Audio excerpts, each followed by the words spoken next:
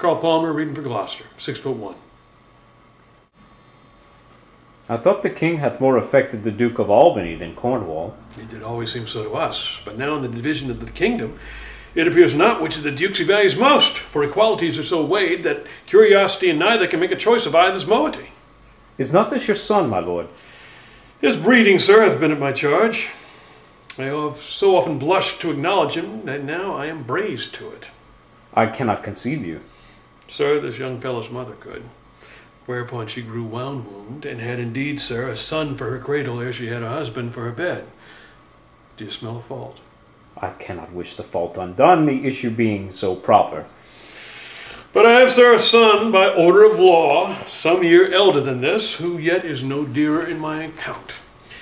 Though this knave came something saucily into the world before he was sent for, yet was his mother fair. There was good sport at his making. And this whoreson must be acknowledged. Do you know this noble gentleman, Ed? No, my lord.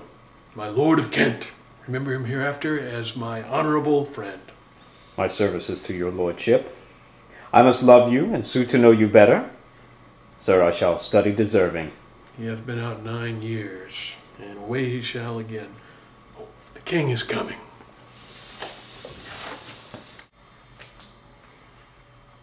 Oh, my good lord, I have been your tenant and your father's tenant these 80 years. Away. Get thee away. Good friend, be gone. Thy comforts can do me no good at all. Thee they may hurt. Alack, sir, you cannot see your way. I have no way, and therefore want no eyes. I stumbled when I saw. Full oft is seen our means secure us, and our mere defects prove our commodities. Oh, dear son Edgar, the food of thine abused father's wrath. Might I but live to see thee in my touch, I'd say I had eyes again. How now? Who's there? 'Tis poor man Tom. Fellow, where goest? Is it a beggar man? Madman and a beggar too. He has some reason, else he could not beg.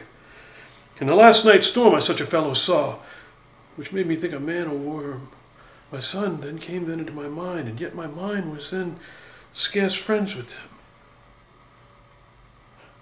I have heard more since. As flies to wanton boys are we to the gods. They kill us for their sport. How should this be? Bless thee, master. Is that the naked fellow? Aye, my lord. Then prithee be gone! If for my sake thou wilt overtake us hence a mile or twain in the way toward Dover, do it for ancient love, and bring some covering for this naked soul, who I'll entreat to lead me. Alack, sir, he is mad. 'Tis a time's plague when madmen lead the blind. Do as I bid thee, or rather do thy pleasure. Above the rest, be gone! I'll bring him the best peril I have. Come on at what will. Sirrah, naked fellow, Poor Tom's a cold. I cannot daub it further. come hither, fellow. And yet I must, lest thy sweet eyes they bleed. Dost thou know the way to Dover? What stile and gate, horseway and footpath? Poor Tom hath been scared out of his good wits. Bless thee, good man's son, from the foul fiend. Here, take this purse. Thou whom the heaven's plagues have humbled to all strokes, that I am wretched makes thee the happier. Heavens, deal so still.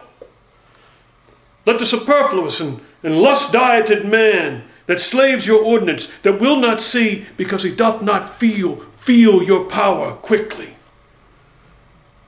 So distribution should undo excess, and each man have enough. Dost thou know Dover? Aye, master. There is a cliff whose high and bending head looks fearfully in the confined deep. Bring me but to the very brim of it, and I'll repair the misery thou dost bear with something rich from about me. From that place I shall know leading thee. Give me thy arm. Poor Tom shall lead thee. Kent banished thus, and France and color parted, and a king gone tonight, subscribed his power, confined to exhibition, and all upon the gad? Edmund, how now? What news? So please your lordship, none. Why so earnestly seek you to put up that letter? I know no news, my lord. What paper were you reading? Nothing, my lord. No. What needed then that terrible dispatch of it into your pocket? The quality of nothing hath not such need to hide itself. Let's say, come, if it be nothing, I shall not need spectacles. I beseech you, sir, pardon me. It is a letter from my brother that I have not all o'erread, and for so much as I have perused, I find it not fit for your overlooking. Give me the letter, sir. I shall offend either to detain or give it. The contents, as in part I understand them, are to blame. Let's see. I hope for my brother's justification he wrote this but as an essay or taste of my virtue. This policy and reverence of age makes the world bitter to the best of our times, keeps our fortunes from us till our oldness cannot relish them. I begin to find an idle and fond bondage in the oppression of aged tyranny, who sways not as it hath power, but as it is suffered. Come to me that of this I may speak more. If our father would sleep till I waked him, you should have half his revenue forever and live the beloved of your brother Edgar. Huh. Conspiracy! Sleep till I waked him? You should enjoy half his revenue? My son, Edgar? Had you a hand to write this? A heart and brain to breed it in? When came this to you? Who brought it? It was not brought me, my lord. There's cunning of it. I found it thrown at a casement of my closet. You know the character to be your brother's. If the matter were good, my lord, I just swear it was his, but in respect of that I would fain think it were not. It is his. It is his hand, my lord, but I hope his heart is not in the contents. Hath he never heretofore sounded you in this business? Never, my lord, but I have heard him oft maintain it to be fit that sons at a perfect age and fathers declining, the fathers should be as ward to the sons, and the sons manage his revenue. Oh. Villain! Villain! His very opinion in the letter! Abhorrent villain! Unnatural! Detested! Brutish! Villain worse than brutish! Go, Sarah! Seek him! I'll apprehend him! Abominable villain! Where is he?